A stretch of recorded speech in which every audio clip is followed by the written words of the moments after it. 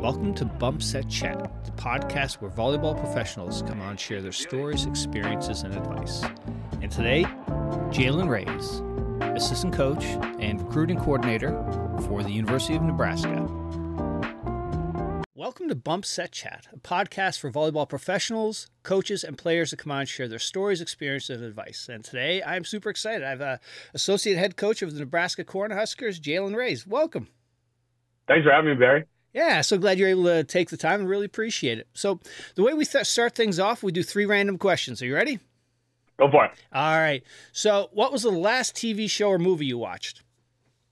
Last TV show I watched was Law and Order SVU last night. All right, there we go. Second question. What's the best thing about Nebraska? Best thing about Nebraska, the people. All right. And final question. So when you go back to the island, what is that one meal you can't wait to get home for and have? Oh, man, that's tough. I would say my mom's shoyu chicken for all Hawaiians out there. You guys will know what I'm talking about. And kind of a local style, kind of local Japanese style, Asian style cuisine it's a family style restaurant called Side Street Inn. Okay. That if you ever been to Hawaii, I definitely recommend. But I would say Side Street and my mom's shoyu chicken are the 2 things. All right. So, since I started this podcast now, I got Hawaiians have been taking over the show. I've had Kapono Faye on. I've had your friend Micah Christensen. And then the other day I just had Huskers from the Hawaiian team. Spiros. Yeah, he just, nice. Yeah. So it's even though he's Greek, he's still, part of that island culture. Sometime in Hawaii, we'll give you your island card. Excellent. So which leads me into, when Micah was on, he at the end of the podcast, ask every guest to suggest somebody in his circle, and he called out you. So how did you end up meeting Micah? Wow. Micah and we grew up together. Our dads are actually really good buddies. They're golf buddies. Okay. So growing up, I played a bunch of different sports. My dad was the assistant coach at the University of Hawaii. So when Mike Wilton was the head coach, my dad. So it was from 92, the year I was born, to my junior year of high school. Wow. So by the time I was like an 8th grader, I, kind of decided I want to play volleyball. I want to play college volleyball. And if I'm being honest, I always thought my dad had the coolest job ever. So I always wanted to play college volleyball, maybe play a couple years of pro, and then get into coaching. So I'm kind of doing what I wanted to do since I was little. But I went to a school. I actually went to an all-boys Catholic school called St. Louis back in the day. It was where Marcus Mariota, Tua Tagovailoa, for all you football fans out there, they went to that school. So, of course, I played football. And if you ever meet me in person, I do not look like a football player.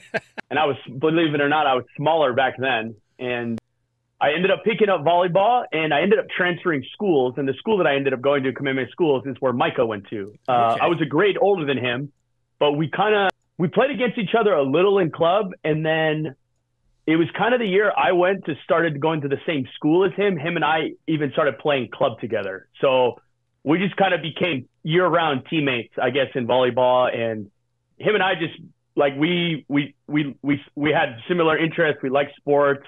We're members of Outrigger Canoe Club. If you talk to anybody that's kind of been to Outrigger, that's where we played club. So we'd always go down there and play beach volleyball and go to the beach together. And obviously we'd see each other in school. So yeah. I'm not really sure exactly where we met each other, but it was on the volleyball court. And then when I ended up transferring schools, we became high school and club teammates. So nice. Him and I have been kind of best buds since, I would say, probably freshman, sophomore year of high school. Now, are you a Mavericks fan like him? I'm a Laker fan. Oh, okay. And for the record, Micah was a Mavericks fan even when I remember. And Micah, if I'm being honest, and I watched a little bit of the podcast, Micah was he was probably a better basketball player. Yeah. And he won state basketball player of the year 2 times, maybe 3. He was a really, really good basketball player. He was big, right? He's 6'5", so that's really big. And then he could dribble and shoot and pass with both hands. If everyone sees him play volleyball, he can kind of turn and hit it with his left hand. He could dribble, shoot. If you ever watch him throw a football, Micah actually throws it. He would probably pick to throw it with his left hand. Oh, wow. So that actually made him a pretty gifted, skilled basketball player. And then the fact that he was 6'5" and had pretty good body control. He was probably, I don't know if he would agree, but I would think at a younger age, he was by far the best basketball player versus in volleyball in Hawaii. we grew up in a time where there was so many really good world-class volleyball players, and a lot of them probably, a lot of volleyball fans know a lot of the names like the Shojis or the McKibbins or the Crabs, or I mean, those are the kids we all grew up with. So Micah was obviously gifted and as gifted as those guys, but it wasn't as much of a gap, in my opinion, compared to how much better he was in everybody than basketball. But it was funny. I would say by the time he was a sophomore or junior, maybe basketball kind of became his second sport. Yeah. Maybe you check with him on that. But definitely when he started playing volleyball, like especially with the USA teams, that's when he kind of became the volleyball player, if that makes sense. Very cool.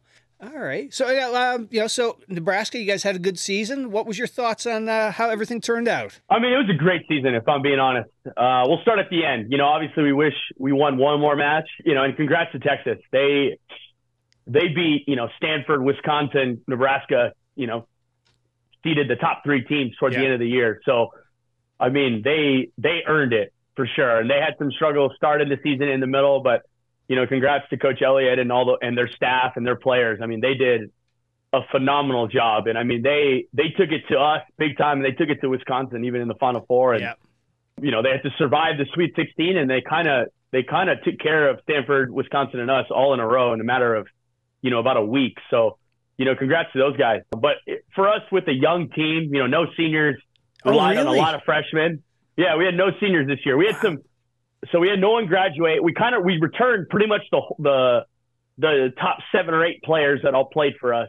But, relying on a lot of freshmen and sophomores, and, obviously very skilled. A lot of them have a lot of international experience. So it wasn't like, oh, we're bringing some kids off the street that have never played high-level volleyball before. But, the things that they had to kind of overcome throughout the season. And, from the outside, not a lot of people get to see all that because it's not, they just see the wins and losses, but they don't see the day-to-day.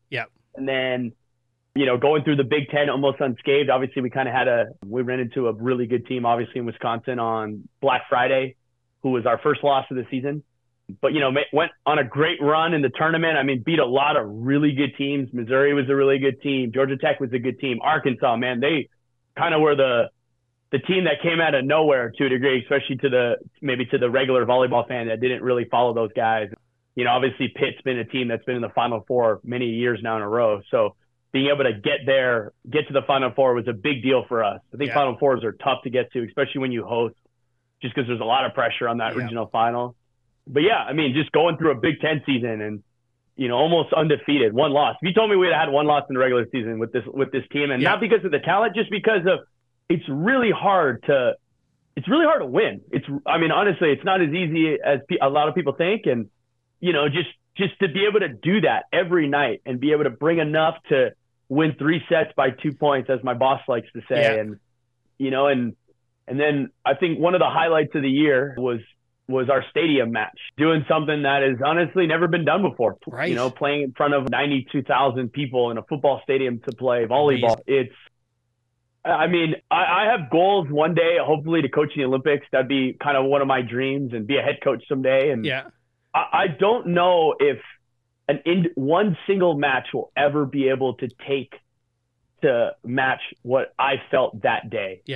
Just because it was so awesome. And it was so awesome in like so many different facets in terms of what we were doing for women's sports and our current team and the university's support and just the community and the fan support to make that happen. And I mean, we canceled school for volleyball on a Wednesday, and 90,000 people showed up on a Wednesday night. I mean, it was sold out, and just obviously the world record and the media attention that came with it before it felt like, I mean, if I'm being honest, there was more media and hype going into that match than the Final Four. In terms of just like the media obligations that coach and the players had to handle. And I mean, it was from the national anthem with the flyover. And it's at a volleyball game. You just kind of sit there, and I've seen pictures.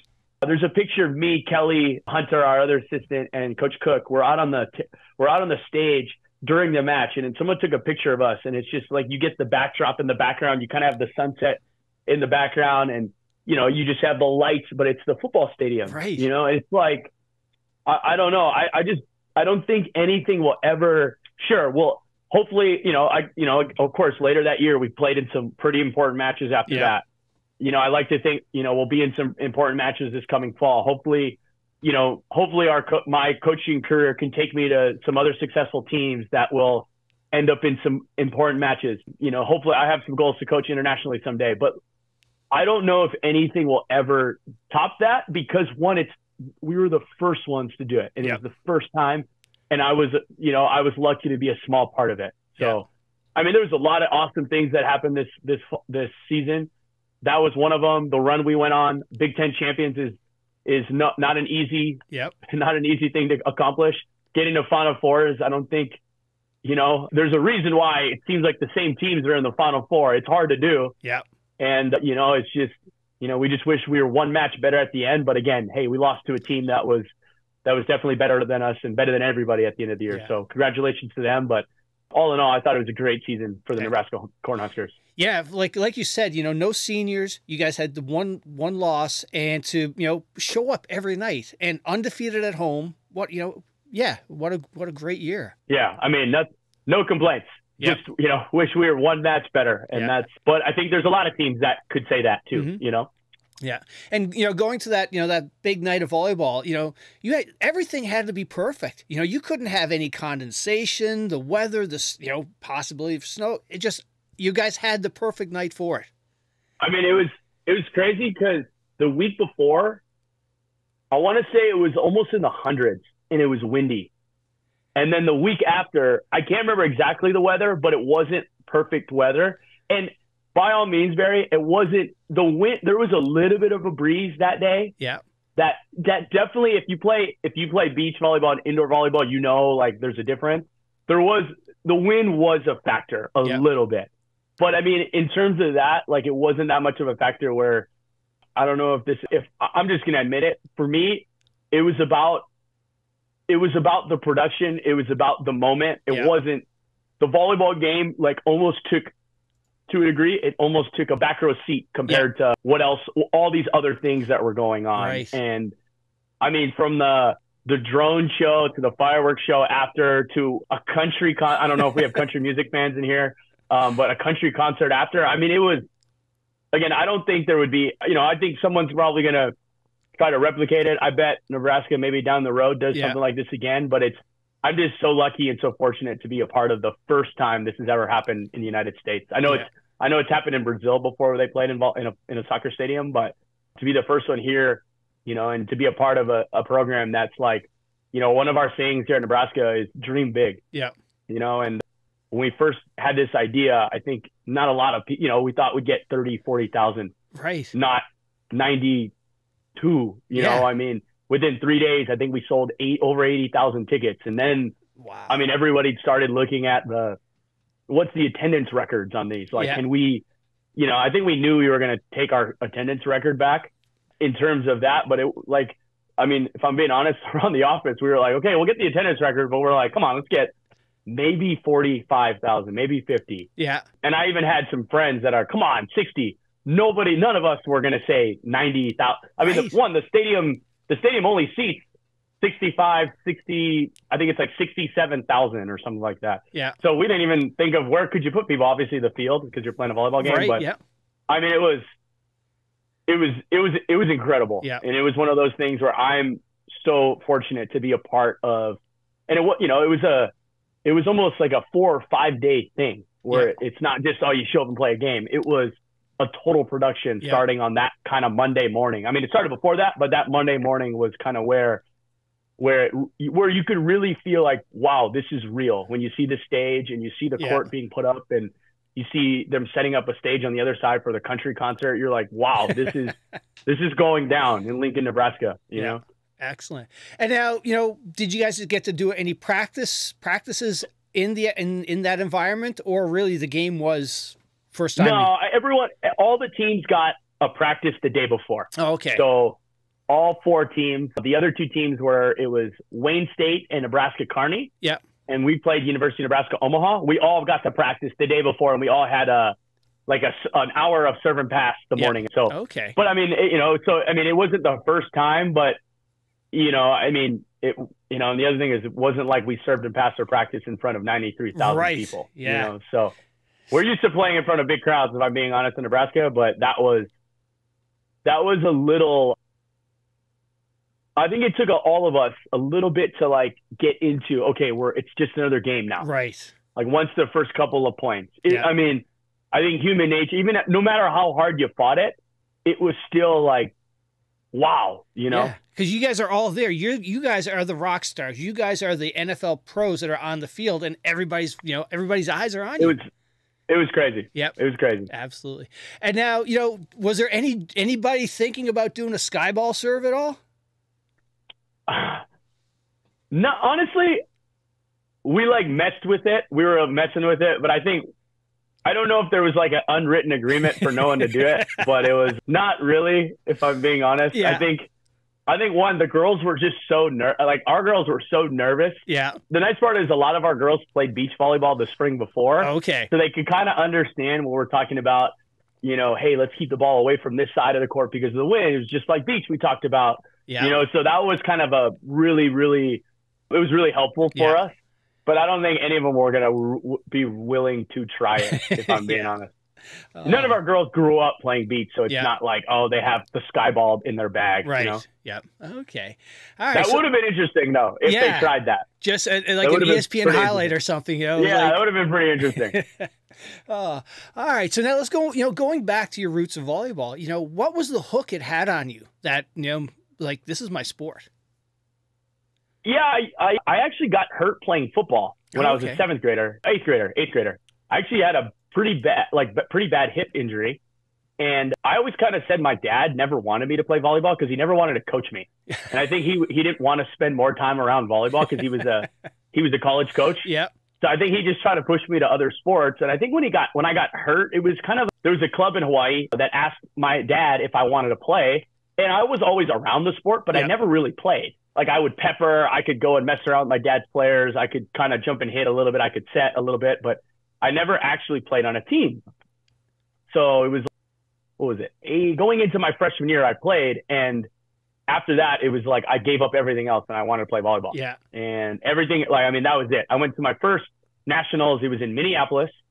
And after that, it was, I just want to play volleyball. Nice. And want to play volleyball. So, I guess that's the hooks it had on me is once I kind of gave it a go, I was all in. And I decided, I looking back on it, I wish I didn't maybe give up some other sports that young. But like for me, it's kind of hard to look back and say I regret it because, I had the goal of wanting to play Division I volleyball, which I got to do. And I had the goal of playing for a really good club team, which I got to do. And I wanted to kind of coach Division I volleyball after that. And I'm, getting to kind of live that dream every day. So do I have no regrets? No, but I wish I maybe got to play a couple other sports in high school. And that was obviously all me deciding, but I just felt like, hey, I wanted to spend as much time as I had around the sport of volleyball. Yeah.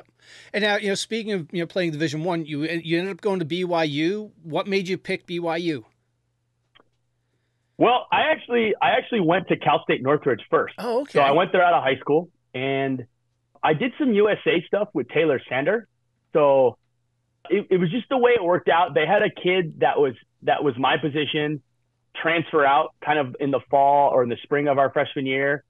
And so it just kind of worked out where I ended up just wanting to transfer, and I transferred to BYU and kind of got connected with Taylor and Josue Rivera, who was the other outside when I was there. He's from Puerto Rico. And and us three kind of became like kind of brothers. They're probably, along with Micah, they're probably kind of my two other closest volleyball friends for sure. Yeah.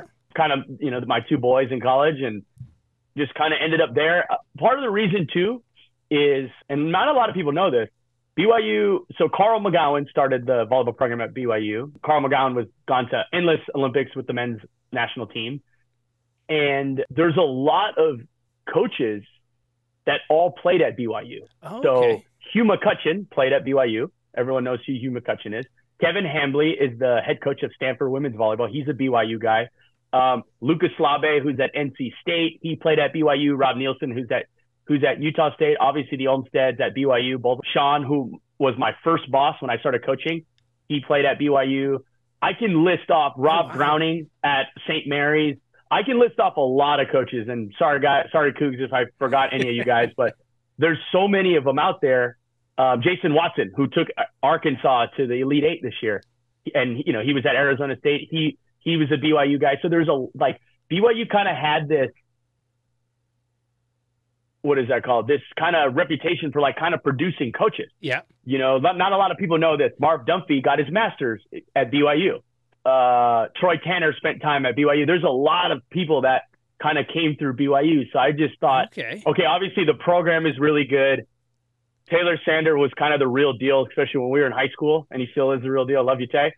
But, it was just kind of the perfect storm. And if I'm being 100% honest, and anyone that's been around men's volleyball knows, like, we don't get full scholarships, and liberos definitely kind of don't get any money. So honestly, compared to like paying out-of-state tuition in California or some of the private schools like USC or Pepperdine in California, BYU is pretty affordable. It was either go to BYU or go to Hawaii. And, so it was, I'm going to be honest, like a little bit was cost too. It's just BYU is more affordable, even though, I'm not Mormon. But the volleyball program, and it was just, I grew up in Hawaii where volleyball is a big deal. And I went to a game there, and they played in front of, a packed Smith Fieldhouse, and anyone that's been there, especially for a men's match, like that atmosphere is awesome with the students right on top of you and stuff like that. And it's just a really, really cool, intimate, old Cracker Box gym that has a lot of volleyball history that I think even opposing players really enjoy playing there. You're on BYU television, so you're playing on TV, which is, not the norm for a men's volleyball team, and it was just like timing worked out great. I had a bunch of buddies that went there. There was a couple guys from Hawaii that were there too that kind of helped like recruit me. It was kind of nice seeing somebody that I looked like there, and just, I think the trajectory that I wanted to go on, being at a great school, be on a great volleyball team. And we were pretty good while we were there, and and be able to kind of forge my way into coaching. I didn't know what it would look like when I was picking that school, but if I could do it all over again, knowing what I know, I wouldn't change a thing. Nice. So I'm happy to be a BYU Cougar for sure. Excellent. Yeah, I had, I don't know if it was Taylor Hammond or Hudson Bates when they were on. They were talking about the men's volleyball scholarships. There's 4. And that's 4.5. 4.5. Yeah. Well, I want to say 4.5 men's volleyball coaches. I think that hasn't changed. I hope it hasn't gone down, but I know it's 4.5, and you can divide it up however much you want. That's wild. But it's crazy. And with women's volleyball, you're working with 12 full rides. So it's crazy that, 5 of my players here at Nebraska have more scholarship money than 20 of our guys did at BYU combined. Yeah, it's wild. So it's a different side of the coin, definitely, depending on the gender you're coaching. Yeah. And now, looking back, from the recruiting side, the way things were recruiting back when you were young, when you were going through that versus how you recruit today, has a lot changed, or is it sort of, a lot of the similarities? Yeah. No, I think a lot of it's changed for sure. College sports has changed, yes. And if you just turn on ESPN, you'll see it changing by the minute now. Yeah. When I came over to the women's side, it was like recruit super young. I mean, I was recruiting, you could offer 8th graders back when I first got here. Yeah, it's crazy. Now you can't until they're after their sophomore year. Yeah. But it's still younger versus in the guys. I know there's your outliers here or there, but it was so hard because you don't, you don't have as much scholarships. Yeah. Right. So, it's cleaner to recruit in women's because it's like, okay, if I give this player a full ride starting in this year, I just count 4 years, I know I'll get that scholarship back then. Okay, yeah. In men's, it's like you might give somebody 20% their freshman and sophomore year, and then 40, and then so like you can kind of maneuver it how you want. Yeah. So it's harder to calculate that because you might have a kid on your team that's worth more because he just really developed, so you just give him a little more. Yeah. You kind of have to. It was a different game. I remember. Put it this way: coaching women, it's way easier to keep track of. Yeah. Versus men's, it's all kind of percentages and you need a math expert like there.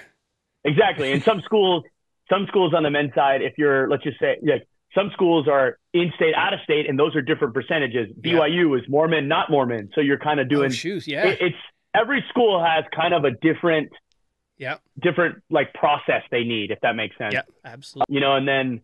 I would say, and then just men's, when I was there, the men's were a little bit older because sometimes guys just come to the game older. Yep. You know, sometimes, you know, even I had the dream of playing in the NBA one day. That dream, thank gosh, was nipped in the bud pretty early for me. But there's some kids that I remember recruiting, and they're sophomores, juniors, and they're just, you could see raw talent and physicality, but they're just not groomed as a volleyball player yet because it's like volleyball is kind of their second sport. And it's not until maybe they don't get the offers they want playing basketball that they realize like, I can be a top-notch volleyball player or just kind of be a so-so basketball player. Right.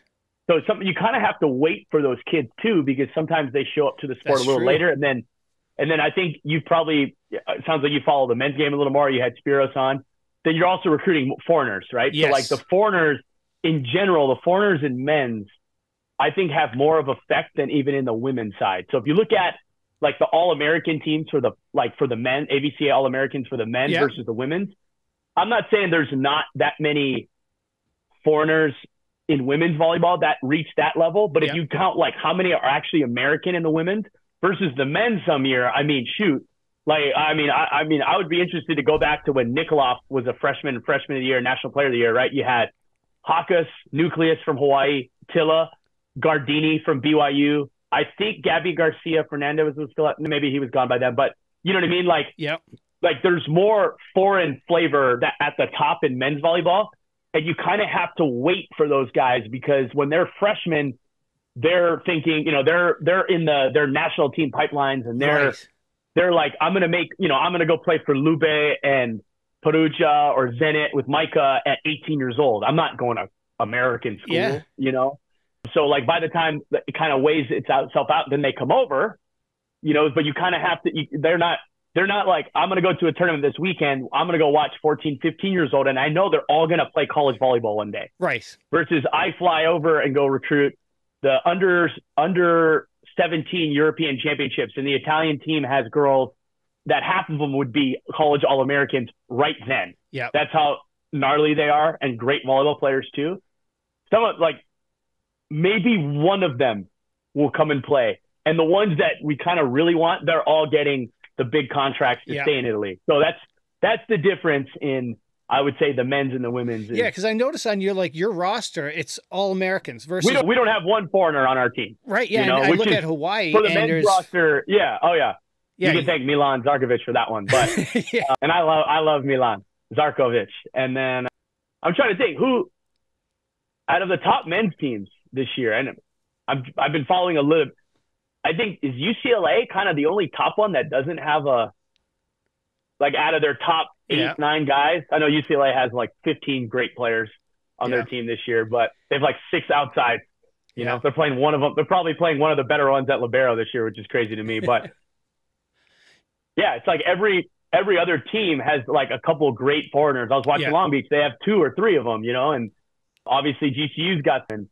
BYU historically has a few. You know, so and obviously, like Hawaii obviously has a bunch, you know, and but in women's volleyball, it's not like that. Texas on their top group, they didn't have any. Pitt had a girl from Puerto Rico as an outside hitter. Louisville had an opposite from Jamaica. I'm trying to think who else. Wisconsin had a girl from Turkey, a girl from Poland, a girl from Canada. So they were probably the most foreign flavored team out of the top 8 teams. But in men's volleyball, it's like, to a degree, you can't really compete unless you have a couple of them, you know? Yeah. So, and you bring up a good point, because I never even thought about that as like the volleyball players here, they're basketball primarily first until they switch out. Yes. And then the athletes, they're playing volleyball first. Yes. At that, and I would say even in the United States now, I would say this. I'm not saying the athlete the female athlete in the United States that's playing volleyball is better than basketball. I don't want to make that. I don't want to upset any of the basketball viewers out here. But I would say this.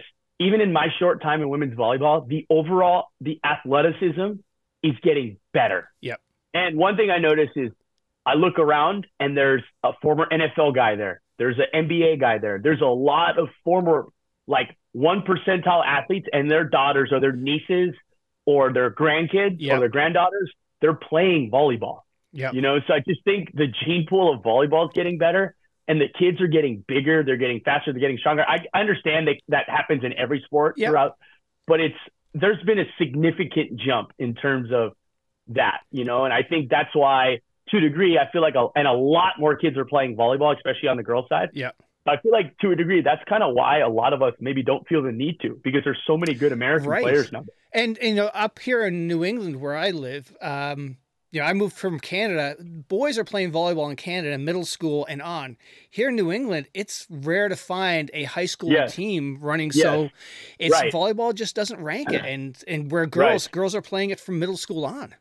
Right. I would bet in your guys' neck of the woods, it's obviously basketball. There's going to be some football players. Lacrosse, I bet it's pretty big. Hockey. Yeah. I would bet those are kind of where lacrosse. I know hockey players and volleyball players probably don't overlap too much, but I would bet they lose great. Like, look, a great lacrosse athlete could be probably a pretty good volleyball player depending on the size of them, you know, and obviously, you know, depending on the size of a football player, and obviously basketball players probably are the most compatible. You know, usually if I was a men's, when I was coaching men's, it was, let's go find kids that look like they're basketball players. Like, those are the guys you want on your team. You want the guys where their sweatpants are too short and you see their socks because they didn't get the Nike tall. They got the Nike large, but not the large tall. Right. Those are the kids you want those are the kids I'd always be walking around the convention center looking for.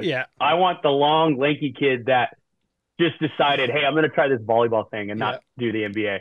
And then to add on to the skill level of women's volleyball, girls volleyball getting up, you see more, you know, you see the jump float serves, but now you're seeing hard down balls, you know, jump serves. That you just see better volleyball from all over the place. I mean, I can think of, obviously any big city in Texas, because they have so many kids that play down there. Kansas City is pumping with talent. State of Indiana is awesome. Chicago, obviously Southern California, Atlanta, Florida, kind of that Fort Lauderdale north, kind of to Jupiter, to down to Miami, and then Orlando to Tampa. Yeah. I mean, it's crazy how much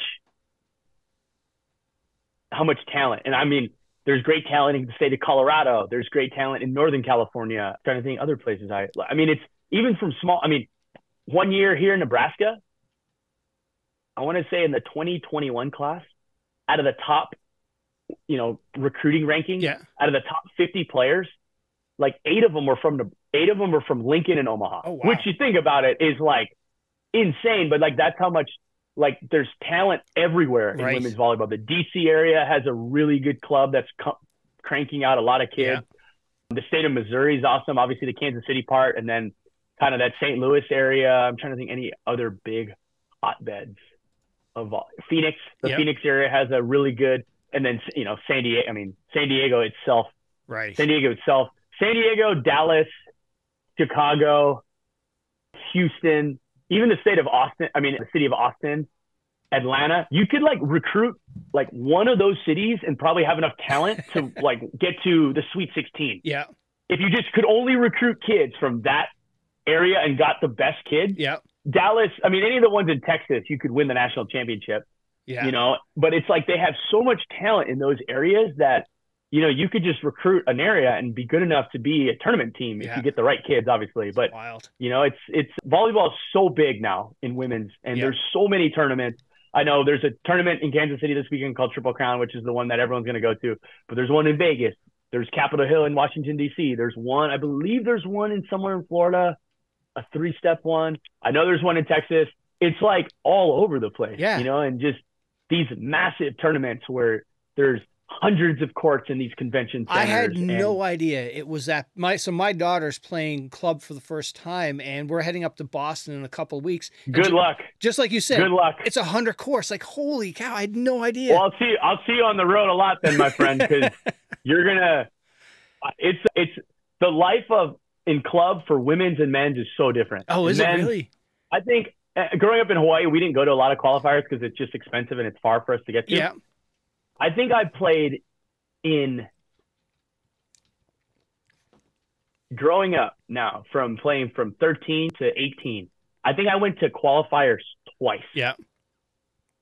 I'm going to go to 3 qualifiers in March recruiting. It's crazy. Like, I'm going to go watch more qualifiers in 1 month than I played growing up. Yeah. And I played since I was young, but that's just men's volleyball. That's the difference between men's and girls volleyball. And that's just it's not bad one's not better than the other. It's just different. You know? It's just more sport is just more popular. You know, volleyball, women's volleyball is just so much more popular than, you know, where men's volleyball is, which is too bad because I think it's one of the best sports out there. Yes, I would agree too. Yeah. And now, you know, sort of going back to your BYU days, what are some of the highlights you have? What are some, you know, good memories from that, you know, that era? Oh, highlights. Honestly, the thing I always remember the most. So we went to a couple Final Fours. We were pretty good. I had some really gifted teammates. Taylor Sander, one of them, Ben Patch. If you followed the men's national team, I played with Ben a little bit too. I mean, honestly, it was just like the guys. Yeah. We just had such a really cool group of teammates and just guys that were like just all-time great dudes, you know, and just like the times on the road or the times in the locker room messing around or like the chit chat during practice. I mean, I remember some of the games. You remember going to the Final Four and you remember, hey, this great comeback win. But like I remember all these other times more than I do the game. Yeah. So I would say just the guys going to the Final Fours are awesome. I mean, what else? I mean, getting to compete against, you know, I mean, just like top tier. It's top tier level. Like anytime I went back home and played in front of the Stan Sheriff Center was cool because I grew up in that building because my dad coached there.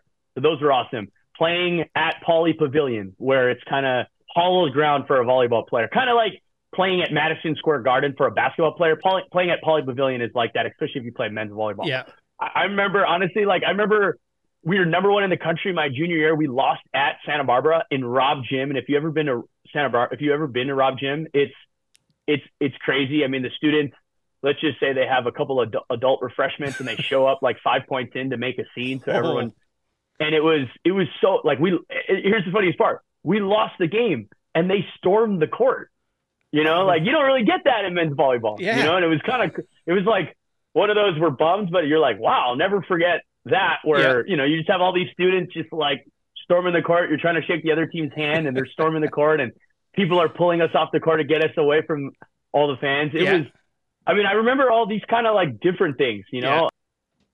We had a couple of cool comebacks. What else happened? I mean, the other thing too is like getting to compete against a lot of my friends. Yeah. I remember, you know, like getting to compete against Micah Christensen when he played for USC, getting to compete against Taylor Crabb against Long Beach, playing a lot of my friends when we play Hawaii. That all went to Hawaii. You know, I have a lot of buddies that kind of went all over the country, playing against a couple of friends that I played club with that went to Stanford, you know, and we'd play them a lot. And it was always weird. BYU's in the MPSF still, but back in the old MPSF when we were all together, like that conference was like SEC football. Like you could be eighth in the league. You could be eighth in the league and still beat the #1 team. And it wouldn't be even a shock to anybody that a #8 MPSF team beat the #1 team. Like it wouldn't even be a surprise at all. I mean, it's happened. I was part of those teams that lost, you know. It seemed, you know, there was always like, it seemed like we would, even though we never played in the MIVA, it seemed like I played Loyola and Lewis like a million times in my career, you know. I'm like, I feel so familiar with like that part of Chicago on the lake and then Romeoville. And you would think like, but it was like every year we played them sometimes. And then sometimes we go to Hawaii and play in the Outrigger tournament and play Lewis there, you know? So it was like, you know, it was like, I see Dan Friend all over the place, you know? And that's another really good all-time guy, by the way. But I don't know, I just miss, that's one thing I miss is just kind of, I would kind of call it like a fraternity, like the fraternity of men's volleyball, because it's just, there's so little schools, there's so little opportunity, there's so few people that get to enjoy it. So when you come on the girls' side and you run into other people that have either played or coached somewhere, you kind of have this like connection of like, oh yeah, I was at BYU from 2012 to, you know, and so then of course they know somebody and then next you know, we get down this rabbit hole and I'm like an hour away. I'm still on this court an hour later talking to this one guy that I just met because he played at Carthage and he knew this guy, you know? So that's honestly one of the, like, I love recruiting, but I just love connecting with people. And one of the, you know, like people that a lot of time I connect with is people that have all been in kind of the men's volleyball game. I'll talk to Kevin Hambley and he'll tell me his stories about when he was at BYU and stuff like that. And he was teammates with Hugh McCutcheon or I'll run into Lucas Slave, and he'll talk to me about being teammates in the early 2000s with Rob Nielsen and Carlos Moreno and, and Sean Olmstead, because we all worked together at BYU. So it's a really cool, like really, really cool environment when you get to play. Cause I just feel like when you're on that side, the big schools need the little schools. Yeah. So even if you go to a UCLA or a Stanford or Long Beach or Hawaii, you need the smaller schools because there's not a lot of us. Right. Exactly. Yeah. I remember, I was a player. Yeah. I was a player when Pacific dropped their program, and I was a coach when Cal Baptist dropped their program. And it's, and obviously, like, thank gosh Stanford ended up not dropping theirs, but like you kind of go through this, and it's like, even though you competed against those guys, it's like, it hurt me when you hear about that, because it's like, there's so few of you, and it's the sport, and it's like, even though I went to, BYU, it's like, hey, we were all Cal Baptist fans that day, or we were all Pacific fans that day, or, we were all like, Stanford, what are you doing, that day, but it just some awesome times on that side for sure. Yeah. I had a UConn senior on, and she, you were talking about the locker room, and that was her thing. She, loved the locker room. She's going to miss the locker room because you'll never get that experience down the road. Even if you go pro, the locker room in a pro locker room is different than the college locker room. You're all playing together. You're not playing for money, positions, and things like that. Yeah, for sure. I think, I also played too when there wasn't as much transferring as there is nowadays, and so, it was like, you're going to be there for 4 years, and in pro, it's like, in pro, I know with the transfer windows, like, we could still be playing Champions League, but I know I'm going to, like, I want to say, like, when Leon won his last game at Zenit, when they beat Micah and Lube, Micah Taylor, I believe Reed Pretty was on that team. When they beat them, like, everyone knew it was his last game at Kazan before he was going to Italy, which is a weird concept. Right. Like, you think about, like, hey, I'm going to play my last game at this school, but I know I'm going to, that doesn't really happen. No. So it's just different, and I think in college you get that little more of, obviously we're all bonding through school too. It's like half of it is you go in there and you're talking about this professor, this class, or, this test too. So it's kind of or, for us warm weather people in Utah, was like, oh, the cold, the snow, it's snowing, so it was, I never had the opportunity to play pro. I kind of went into coaching, but I could imagine it's a little just different because of, you have that business factor to it of, hey, like, maybe there's 3 or 4 players that are on multi-year contracts. And then if you're not, you're almost kind of playing to, up your stock or get re-signed, or, maybe earn a contract somewhere else. So there's always kind of that business in the back, versus in college, it's a little more, you're there. It's not, exactly. You're there. And then when you're a senior, you kind of know it's your last time, Exactly. So. Yeah. And then, after the BYU days, what got you into coaching? It's in your family, it's in your blood to coach. So what made you want to jump into coaching? I think my dad, for sure. And then it was just like lucky how it happened. I graduated, and then Chris McGowan stepped down. So they moved Sean over from the women's team to the men's team. And then with the staff shuffle, there was a spot open, and kind of reached out to Sean and interviewed for it while I was still trying to play. Yeah. And I just kind of had a thing of, like, if I got to start coaching now, and I knew we were going to be pretty good, those next couple of years at BYU, maybe I can kind of jumpstart this coaching career. And never did I think in 3 years I'd end up in Nebraska, but it ended up being a good decision. But, if you ask anybody that actually knows me, like I still miss playing. I wish I gave it a shot. Yeah. But I would, again, not knowing what I know, I wouldn't change anything. Nice. And now, how much of an adjustment was it coming from coaching the men's side? Now you're coaching the women's side. Total. I mean, different for sure. I think just coaching, the schedule is different. You're playing in the fall. I mean, there's so many different things. The rules of the game with subs, the way recruiting works, and then just how much bigger the sport is. Like recruiting for men's, it's like you go to like a tournament in Chicago, a tournament in the Upper East, and you go to a tournament in Southern California, you pretty much see everybody. Yeah. Like women's, it's like you're all over the place, which And we're then all. you all also have women's the coaches. more resources too from the women's Yes. program versus the men's program, from what I understand. Yes, you're not wrong there. So it's bigger. Yeah. There's a little, I don't know, in men's, because there's no full ride. Like, to a degree, you can give someone a full ride, but obviously that's 1/4 of your team. But Right. there's a little less like maneuvering of players. It's kind of like everyone's kind of like you're kind of there. Yeah. In women's nowadays, it's kind of like if you're not playing, you can kind of it's kind of not as similar to basketball and football, but it's way more similar to that than men's volleyball is. Yeah. So you have that piece to it. Yeah, just if I'm being honest, like a lot of being a young male coaching females versus coaching males, there's not a bad thing, but a challenge of it on its own sometimes. Absolutely. That you have to be aware of. Yep. If you're me, and so you have that aspect of it, and then then of course it's not like I started coaching women at any program. I started coaching it at Nebraska, where it was like you're in the spotlight, you're expected to win. My first year here was a little like, we started off pretty rough. We ended up getting to the finals, which was awesome, and playing a great Stanford team. But yeah.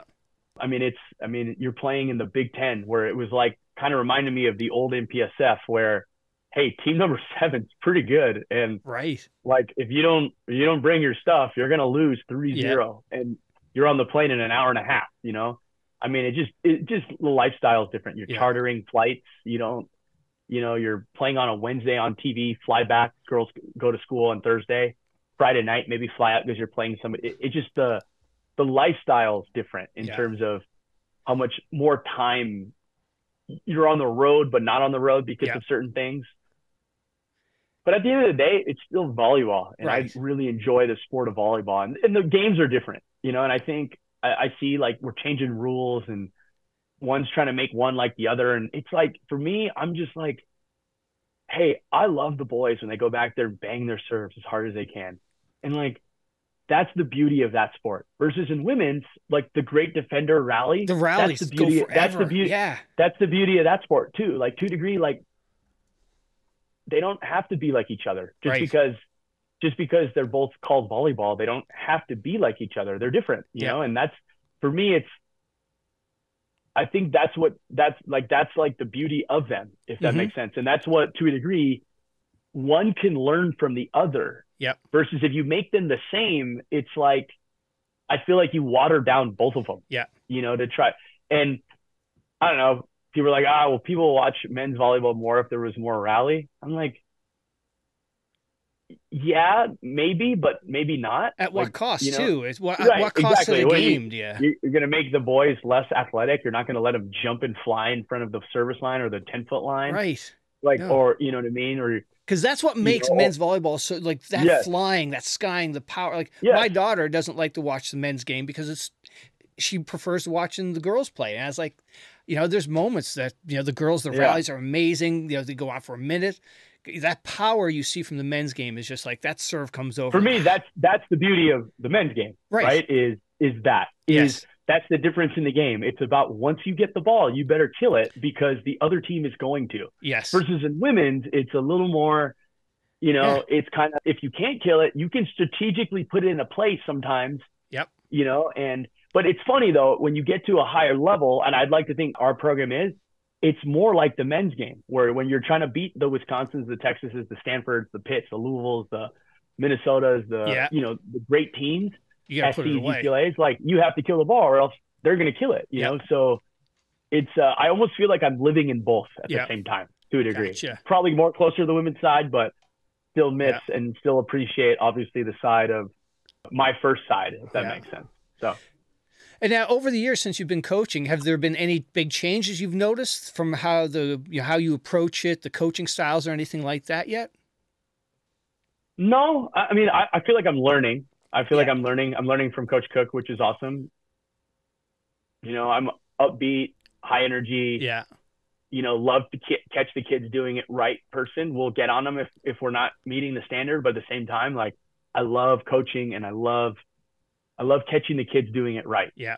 And I love giving feedback. I love giving constructive, positive feedback. And sometimes it's stuff they don't want to hear, but it's like, hey, this is what we need to do. Exactly. But, I feel like the one big thing I've learned is like, you have to be able to edit your approach depending on the player, the person, or even the team. Yeah. And every year is not the same team. Like even though Nebraska, we bring back a lot of our same players, it's not the same team as last year. Yeah. Because Harper Murray, a Merritt Beast, and Alexia Rodriguez, they're different players than they were. And then, of course, we're bringing in some new players, too. So it's a different squad than they were a year ago, even though the name, like Husker fans would be like, oh, it's the same names to a degree. But you've got that year experience on that player and this player, and how much one has grown over the other is how you're going to approach them differently, too. Yes. So what has been sort of more the challenging things, trying to, be a coach in volleyball, Challenges, I mean, I think just adjusting to the times of like NIL, transfer portal, college sports, and like seeing, conference realignment. We're going to start, this year we're going to go to Washington and Oregon, and the LA schools are coming here, and that's going to be a Big Ten game, like think about that, So I think those are challenges. And I just think just the world, right? The generation of kids we're coaching. And I kind of like to say I'm still kind of their generation, but it's not how it was when I was playing. And it's not how it was 10 years before I was playing. It's different. And for me, like, that's also part of the fun is like, you can't just stay the same, because if you stay the same, you'll just fall behind. So absolutely. And I think that's the biggest thing for me. The game, for sure. Like, there's obviously, if you watch volleyball 10 years ago, there's especially if you watch like the international game, especially if you watch the men's international game, it's like, I mean, they don't even look like they're playing the same sport. That even when we won the Olympics in 2008, it's like we're playing a different sport nowadays. And I think even those guys would admit that are playing at that level. Yeah. But I mean, for me in college sports, it's just what's going on with the kids. Like, what is going on in an 18-year-old college athlete's day is different than it was 10, 15 years ago. Yeah. And for me, that's the biggest. To a degree, passing is still passing. Serving is still serving. Sure, there's different ways you can do it now. Yeah. Passing, I think there's a lot of similarities. Like 10 years ago, you still want to do the same things. Obviously, running an offense, obviously, middle blocker routes are different. But like the biggest thing is like what's going on. Honestly, what's going on in their lives outside of the 3 hours or 2 hours they spend in volleyball is the biggest challenge, in my opinion. And then you add the social media aspect to a volleyball program too. Yeah, that's like the number one thing. You've got to be the number one thing. Yeah. Because you've got to make sure your program is that you're putting stuff out there, content out there to be everywhere. And because no kid wants to go to that school that has no presence, Right. 100%. So transfer portal. I had no idea how crazy transfer portal was. I had Jake Baru from Michigan State on, and when we were talking, he was like, I'm checking this portal every, because you don't know what's going on. It's wild. It's well, especially in the windows, when the window's open, you check it. Yeah. You check it like 4 or 5 times a day. Sometimes it's crazy. Yeah. That's just the way it is nowadays. And it's just different, and people are willing to make changes, and it's accessible. It's easy. Is it good or bad? I'm not going to answer that. For me, it's a gray area. There's times where kids should make a change, and there's times where you feel maybe you should stick it out. Maybe you should stick it out. But it's, then you could say coaches can leave and go where they want. Yeah. Pretty easily to a degree. I mean, I can see it from both sides, Yep. And it's just at the end of the day, it is what it is, and it's here to stay, and you could fight it. You could hate on it, but you're not going to change that to a degree. No. You could make a stand of, oh, we're not going to recruit any kids out of the portal. But okay, well, I just think it's hard to do that nowadays, And it's crazy. Like I was talking to another coach in a different sport here at Nebraska. They're literally referring to other schools as, that's a portal job. Oh, that's a job you can recruit out of high school. Oh, that's another portal job. Like essentially a job where you have to you just recruit kids out of the portal. Yeah. It's crazy to me. It's just different. It's, right. Because it's eye-opening. This wasn't a volleyball coach, but it's just one of those things you're like, wow, and it's definitely it's a sport where obviously the 2 other sports that are really, really involved with that, one of those coaches, but they were explaining this to me. It's just like eye-opening. And that's for me is like one of the biggest challenges for college coaches is like how this whole landscape is changing. Yeah. Yeah, because as a, you know, someone who's out there recruiting a kid, you put so much time, effort selling them on coming to the school, and then maybe after the first, you know, half of the year, like I don't want to be here. Yeah, I mean, it's, you know, and then that's you know, and to a degree, like the kids have that right too, and yeah, it's just for me, it's if I'm being honest, and this is my personal opinion, it's just here to stay, and you just learn, okay, how do I adjust? What can I learn from it as a coach going in? Yeah. You know, and what can I learn from maybe it to prevent it from happening next time? Mm-hmm. Do you have some contingency plans, or how quickly do you adjust? You know, and stuff like that. And I think it's important for both sides to make sure, you know, you have plans and stuff like that. Absolutely. And now, you know, another thing that you were talking about, or, you know, you're talking about getting used to the whole college landscape. And now you have, you know, analytics is having a bigger role in volleyball, whether it's, you know, making sure the load management is done, you know, ball flight data, things like that. How do you guys approach analytics?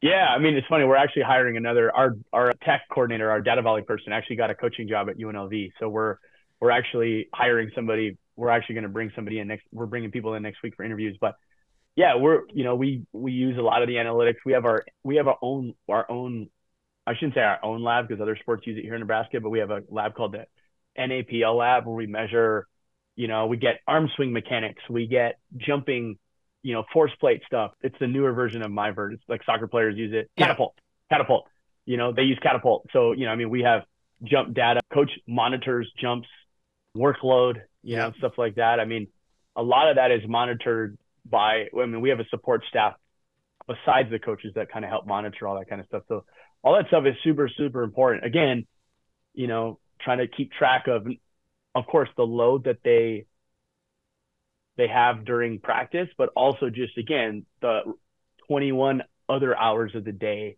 Yeah. Because we all know, like, sometimes that you could do great work for 3 hours, but you can undo it in those other hours you're away from the gym, you know? So for us, it's like educating and making sure they understand, like, recovery is important and sleep's important and making sure nutrition's important. So, you know, there's a lot of people that are all here to make sure our athletes at Nebraska are, you know, doing the things they can be great outside of just, hey, becoming a better passer or a better server. Yeah. And you bring up a good point there about, you know, the training and making sure they're healthy, balancing their loads and whatnot. You know, as a fall sport, you know, one of the disadvantages I see as a fall sport, especially for volleyball, you have 17 days to get game ready. And that's not an easy thing to do. Yeah, it's crazy. My boss has been like fighting the fight. We should have summer access. It doesn't make sense. Basketball has summer access when they start after us, and soccer, and we don't. And we start football. I think football starts before us, but we always play our first game before football. Yeah. And I'm not going to sit here and, especially at Nebraska, I'm not going to sit here and compare ourselves and fight with the football team because we know how that's going to go no matter what school you're at. But I don't know. It is crazy that you don't get that, but I understand to a degree of just managing the load and like allowing them still to be kids, if that makes sense, you know? And I think that's the balance that coaches are fighting to a degree, is we all would admit, hey, this is good for them. But then you sit there and we start scheduling all these things for them, and you're like, well, when do they have time to just do the important thing we just talked about in the beginning after we all said this, but then we all just acted on, like, they got to do this at 9, at 10 o'clock, they have this, they have class from then, you know, so. Enjoy college. Yeah. I mean, like I told you, like one of the best things about my college was like the time with the guys, you know, and like being one of the boys, you know, and stuff like that. And, you know, I think that's one of those things that I would never never forget, you know, and all that. And, you know, did we work hard? Yeah. Did we get up early? Yeah. But at the same time, I think it was, you know, I think balance is super important. We're talking to some of our athletes currently about that.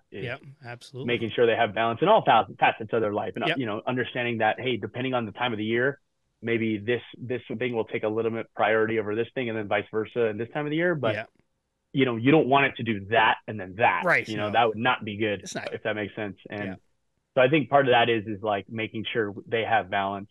Yeah. So I can see the fight again. I can see both sides of, you know, but because then if you give kids summer access, then it's like, you know, then to a degree, some schools maybe they don't pay for summer school. So how can you make the kids be there when they're not getting paid to be there versus some schools can? So then it comes down to, you know, you kind of let the rich win again, you know, kind of a thing. So Absolutely. I can understand to a degree of that, you know. You know, at the same time, we say that's like not a lot of time, but you're like, if I'm being honest, I think that's a good amount of time, if I'm being honest, to play. I mean, I know when I played men's, there's some years where a couple teams would get back on Christmas Eve or like the 26th. Yeah. Practice 27, 28, go to Canada and play in the Can-Am thing. You know, so they practice for 2 days and it's like, they're fine. Go. You know, so it's like, for me, it's like, well, you know, I don't know. You know, I just, hey, this is the time you got. Who can be the most efficient with their time? Everybody's under the same umbrella. And right. Exactly. And that's kind of my attitude on it, you know? All right, cool. All right. Hey, well, hey, I really appreciate you taking the time to hop on and do this. Before you go though, like past guests, like what Micah did to you, who in your volleyball circle, you know, players, coaches, past players you played with, would you recommend a shout out to get on? For sure. I think we'll just keep the Hawaiian train going. All right. You know, I know what Micah went coaching. I'll go beach volleyball. We'll get Taylor Crabb on. All right. And I mean, that guy was unreal. He was another guy where probably a better basketball player until he might even still say he's a better basketball player. I don't know. You should ask him that. All right. We'll get him on. Yeah. She had T Crabs on. I know him and my other guy, Taylor Sander, are kind of making a big push for the Olympics this summer. And, you know, I'm lucky to see him. I haven't seen him in person in a while. I saw him Christmas time. We were back home together. And get Taylor Crabb. He's one of the like if you don't know who Taylor Crabb is, you guys should definitely watch him play volleyball. He's kind of a savant, if I'm being honest, especially in the sand. No one moves like him, obviously, especially with the last name Crabb. So excellent. Get Crabby on there. All right. Well, hey, you get Trevor on there too, but get Taylor on there. Trevor would probably just make fun of everybody. All right.